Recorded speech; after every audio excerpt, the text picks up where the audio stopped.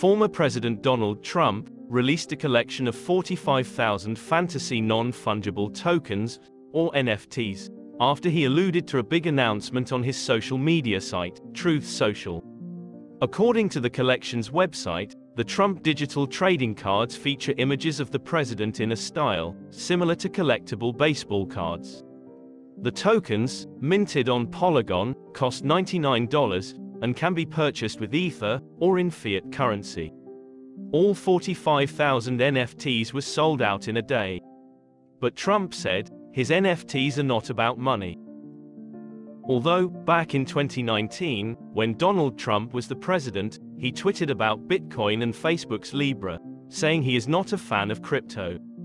Back then he said, cryptocurrency is not real money, and pointed out the price volatility relative to the dollar. However, Trump seemed very enthusiastic to promote his new collection, saying, these would make a great Christmas gift. Trump said he knew nothing about the NFTs. A group came to him with the idea, and showed him some of the art. And he said, quote, I love the art.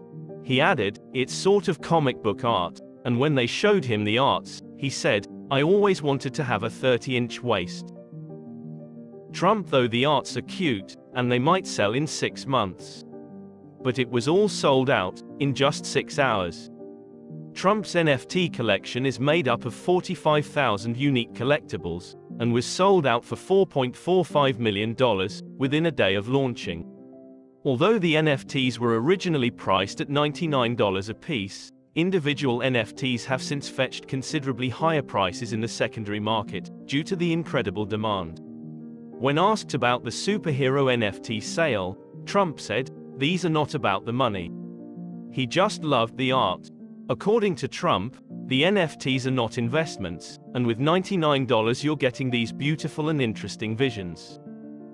Each NFT is numbered to 20 or less, with some holding the distinct 1-to-1 rarity. Consumers can buy the NFTs with a credit card and an email address, and can buy up to 100 of the digital trading cards.